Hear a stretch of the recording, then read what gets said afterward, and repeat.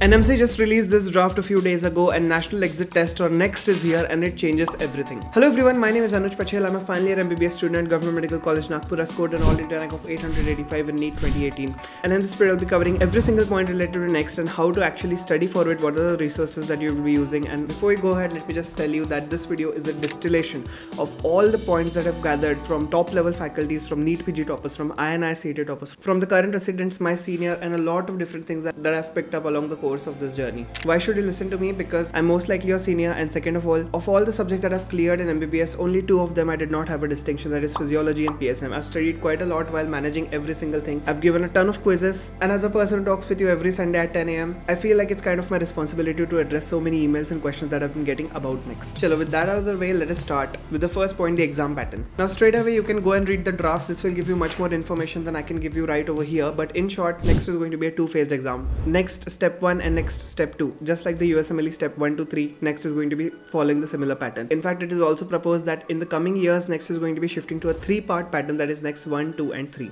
Let us talk about NEXT 1. NEXT 1 or National Exit Test 1 is going to be conducted. The final year theory university examinations will be absolutely replaced by NEXT, and the practicals of final year will be still there. So what will happen? You will be a final year student just like I am right now, but instead of giving the university exam, you'll give NEXT 1. After the end of internship, there's something called as the NEXT 2. This will be a pass or fail exam. There will be no scores given in NEXT 2, and this will be judging everything that you've learned in internship and all the practical skills, which is kind of what it's supposed to be like. What is the eligibility? Every person who has been in a recognized institute of medical science can give this examination, and depending upon their scores, they can apply to various PG courses. For NEXT 1, the pattern of examination is very simple. It has got 6 different subjects spread across 6 days. Each subject is given their own separate paper, which is a very beneficial thing to any student. Why is it so, you ask me? Since you are attempting so many different questions, there is a lot of room for error, and they have already proposed that 60% of the questions which are going to be coming in NEXT are going to be the normal easy ones. So any person who has studied a little bit in MBBS, attended the postings, will be able to solve them. The remaining 20% questions are going to be somewhat mid-level, and the last 10-20% are going to be only for those people who actually want to get a good rank and get selected into their dream medical college for pursuing their PG. Now this next one is very important, because if you don't qualify next one, if you don't score 50% in all of the different subjects, well, what will happen then is that you won't be allowed to give internship. Just after next one, there will be a supplementary exam for next one, which will allow you to rectify your mistake, to rectify your score and score 50% again, and that will allow you to enter internship. The more marks you score in next one, it will be the determining factor for you into selecting your college for PG. What this notice has not told is that which batch is going to give next first and what are the provisional dates for the exam with respect to the year. They have only mentioned the date, so January, December, but they haven't mentioned the year. What my estimate, and according to a lot of resources that I found while researching for this video, is that most likely 19 batch is going to be giving next for the first time. That's scary and that's huge, but it's really nothing to be worried about. So in short, if you're in 19, 20, 21, 22 and all the batches to come, you are most likely going to appear for next. And for 2018 batch, it is 50-50. Hi Anna, तुम्हें NEET PG भी हो सकती है, next भी हो सकती है. So be prepared for both of them, I would say. Personally on my channel, I'll be sharing my entire journey for preparation of either NEET PG or next through my vlogs, through videos such as this one. So please make sure that you hit the subscribe button if you want to be updated on all the videos that I post. Chalo, now let's get on to how to actually study for National Exit Test. There are, first of all, I would like to go on some universal points that all of the students of MBBS should be following, no matter next or NEET PG or whatever. First point, this was told by a topper of NEET PG, and he said basically that you are actually studying to treat the patients. You're not studying to pass an exam, you're not studying to qualify an exam, you're actually studying to treat patients. You change your way of approach towards study, and you actually imagine every patient, everything that you read as a clinical scenario, and you will be understanding it into a depth which you never ever thought before. Second, this point was actually brought by Dr. Deepak Marwa sir, and he actually told us that the diseases are the same, the treatment is the same, the management is the same, and the investigations are the same. What do you mean by that? No matter which exam they take, they're always going to select the same points to ask the questions from. Number 3, notes are everything. Not a lot of teachers say this, but a lot of the toppers of NEET PG, INI CET have repeated this tens and hundreds of times, that their notes were the only thing that actually got them through the examination. Notes are something which you have to make whenever you're watching lectures from Marrow or whatever app you got, and you have to revise these notes over and over and over again, and only then will you be able to get all of that information from that notes into your head, and whenever a question appears in front of you, you will be able to extract that information.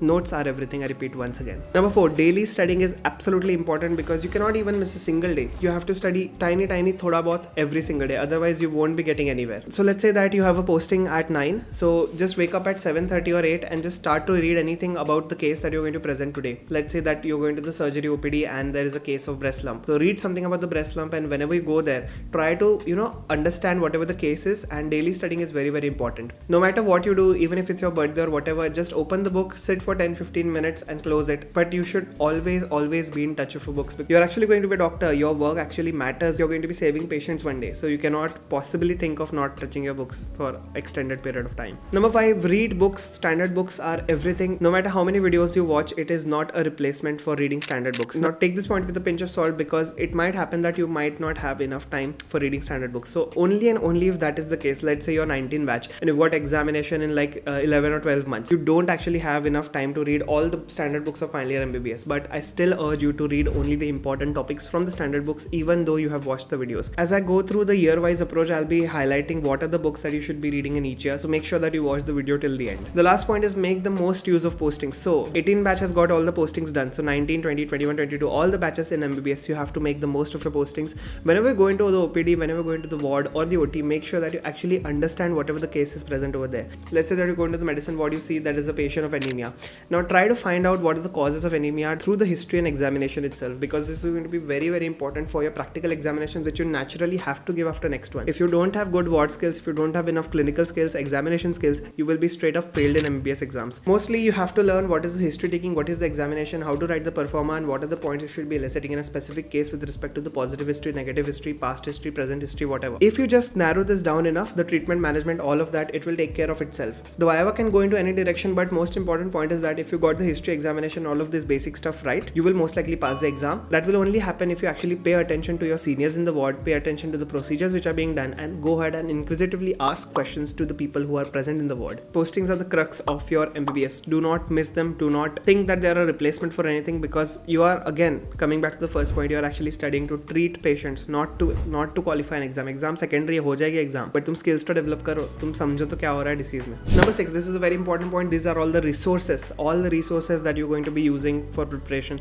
Some of these are paid, some of these are free, but this is just my personal opinion on these resources, and if you don't like them, well, I can't do anything about it. Number 1 resource for all the students who are preparing for NEET PG right now, NEET PG or next, whatever be it, is Marrow. Marrow is the definitive treatment for this disease of NEET PG or next. When I walk into the library of my own GMC Nagpur, then I see that around 8 to 9 out of 10 people are going to be just sitting down and reading about through Marrow notes, or watching videos, or solving grand tests, or giving question banks through Marrow. So Marrow is something which every student is going to use eventually now and then. For next specifically, I highly encourage you to give the subject-wise tests which are present in the Marrow app. So you just open the app, you go to the test section and go to subject-wise, and there you will be given medicine ki test, surgery, pediatrics, obs, gynae, all of that. So what will happen is that in your next examination, the paper pattern is that in one particular chunk you will be giving medicine ke 180 questions, then pediatrics is 60 questions, right? Instead of giving the GTs, which are the grand tests, you actually start working with the subject-wise test, because in the end you have to give subject-wise test in next. You don't have to give a grand test, which is a mixture of all the different 19 subjects. You have to give the subject-wise test, which is just focus on one single subject. So this is a very important tip that I wanted to highlight over here. Second of all, if you have enough time, the lectures of all the different subjects are good. It took me a lot of time and incredible amount of effort to just complete the medicine part of Marrow itself, and after that I was totally exhausted from watching any other lectures. I actually hated watching lectures after I completed medicine, because I feel like इतना सब कुछ करने के बाद मेरा एक subject हुआ है. So for medicine, if you feel like that's vast, you can go for different sources like DAMS, Bhatia, or whatever. But for all the other subjects, especially for surgery, for obs and gynae, for radiology, for orthopedics, all of these subjects are taught so very well. They are so to the point, so precise, that even if you read the notes once, you will be able to understand everything related to that subject. The question bank is the gold standard resource of Marrow. I feel like अगर तुम कुछ भी नहीं कर रहे हो, so you should at least solve the question bank from Marrow. Take the plan B, which has the question bank, and then just start solving the question bank and start making a mistake book, start bookmarking questions, and start revising them whenever you get the time. Whenever you give a test, you also give a predicted rank,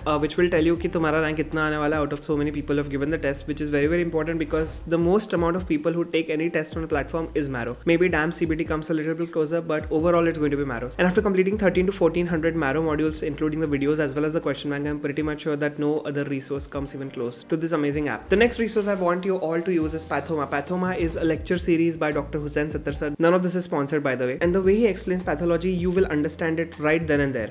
There are, I think, around 28 or 29 lectures. You can watch it in 2x and 3x and complete pathology entirely. I would highly recommend you, instead of using Marrow for pathology, I would personally suggest you use Pathoma for pathology, because of the crispiness of the lectures in Patho. Dr. Ila ma'am also teaches very nicely, but I personally found Hussain sir's lecture to be much more easier to understand. Next is First Aid. Let me elaborate more. First Aid is a book used for USMLE Step 1 preparation. Dr. Rohan Khandelwal sir encourages to use First Aid quite a lot, because he actually cleared USMLE using that book. I personally also use First Aid sometimes whenever I have to revise complicated things, when I don't have enough time to spend on Marrow notes, because First Aid is the condensation, it is the distillation of all the important topics into one single book. So who should use first aid? Because it's a very dense book. तुम्हें लगता है it is this big, but it's actually not. It is extremely dense. You will take at least 10 to 20 minutes to just go through 2 or 3 pages, and that is the amount of content which is present on every single page. So if you can imagine, like if it's a 1000-page book, it will take you quite a lot of time to finish it. So the people who are currently in first and second year, those are the only people I think you should be using first aid for preparation. So yes, those were all the 3 sources. Number 1 Marrow, second Pathoma, third first aid. इतना use करोगे, I think everything should be fine. You should be able to revise everything, and yes, mental stress थोड़ा कम रहेगा.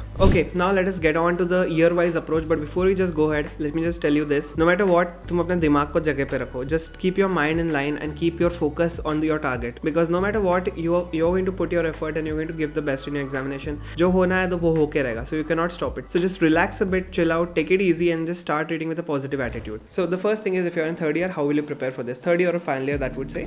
So currently 19 batch will be just going into final year. They're currently in third year giving the university exams. First of all, time is less, but there is no need to panic. Complete third year ENT and ophthalmology from Marrow, because these are your core papers which are going to be present in next. Ophthalm can be a bit difficult because no matter how much you study ophthalm, I don't know where they take out the questions from, because I personally don't tend to get a lot of ophthalmological questions right. Focus on university exams right now, because most of you guys will be having university exams very soon, or if not, you're actually undergoing them. Because in the end, you have to actually pass university exam of third year, and you cannot just panic and just start studying for next while completely ignoring UT and failing third year MBBS by itself. I think there are around 800 or so question banks in Marrow, and if you do at least 3 or 4 of them in around 365 days, you are going to be completing every single one of them. As soon as the university theory exams is over, not the practicals, as soon as the theory is over, you will be given at least a 1 or 2 week gap for the practicals, and practicals are usually very easy. Complete your practical preparation in 4 or 5 days, and I think that is more than enough to prepare for third year practicals if you have studied well in your prelims. If you haven't, then you're pretty much ducked. Start with around 9 to 10 lectures a day, and you will be completing all the final year subjects within a span of 3 to 4 months. Even if you include medicine, it's not going to be a huge problem. I know 9 or 10 lectures per day is insane. You will take at least 5 or 6 hours to complete 9 or 10 videos, because I personally have watched more than 20 videos a day. जब मैं medicine कर रहा था, it was very difficult for me to sit in the library from 8 in the morning to 8 or 9 in the night. So it was difficult. I know it myself, but I feel like personally, if you have so less of a time, you can't waste it at all. At least 9 to 10 lectures a day for 3 to 4 months. 3 or 4 months का तुम्हारा परिश्रम रहेगा, as I call it. And after you're done with that, your final year MBBS should be over. So medicine, surgery, obs-gynae, pediatrics, radio, derma, psycho, orthopedics, and एक जो भूल गया मैं वो. Utilize the weekends to the maximum, because I know that you will be having theory classes from 9 to 5 in your college. Most of the colleges will have that, so you have to push yourself. It is going to be hard, I know it, but there is no alternative for you guys. Remember, my friends, interns are the people who have 10 times more work than you. In final year MBBS, तुम्हें बस college जाना, you just have to go to the posting, attend a few lectures, and that's it. In most of the colleges, what will happen is that after the postings are done, nobody will even bother to take your lectures, because that is what usually happens in GMC Nagpur.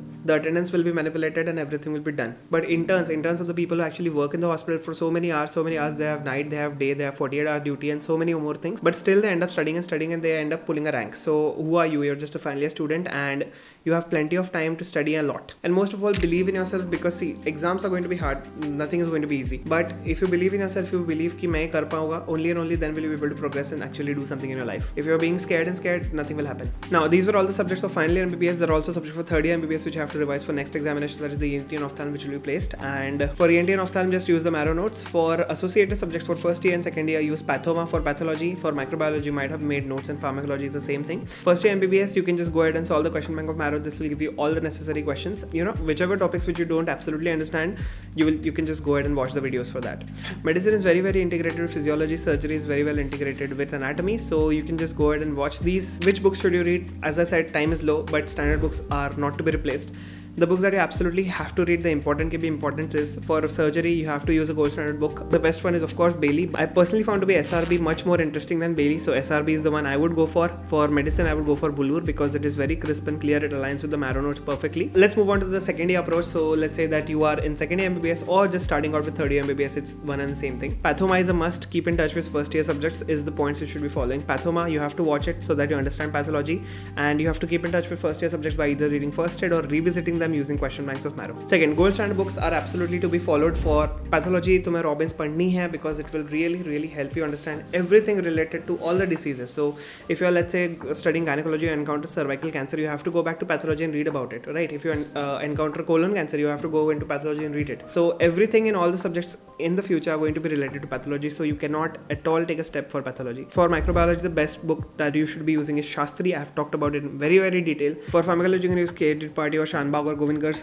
review book, which is also present in market. Your goal should be first maximizing the output of postings that you are going to be posted from second and third year MBBS, and second of all, at least 5 to 6 lectures per day. That is the minimum, and you have to complete the third year MBBS subjects in second year itself. So in second year, तुम्हें 3 major subjects तो करनी है, that is Pharmac, Patho and Micro. Apart from that, in third year MBBS, ENT, Ophthalm and PSM. These are the 6 you have to absolutely complete in second year itself. Lastly, the first year students who are watching this, first of all, get out of the post-NEET inertia. I coined this term back in 2019. So post-NEET inertia is basically, it is that when you enter a medical college, you are already in that NEET wala phase ki chalo I'm a NEET aspirant, or you stop studying basically, and that is very difficult for you to get out of. So get out of the post-NEET inertia and start studying as soon as possible. Focus on all the practical classes.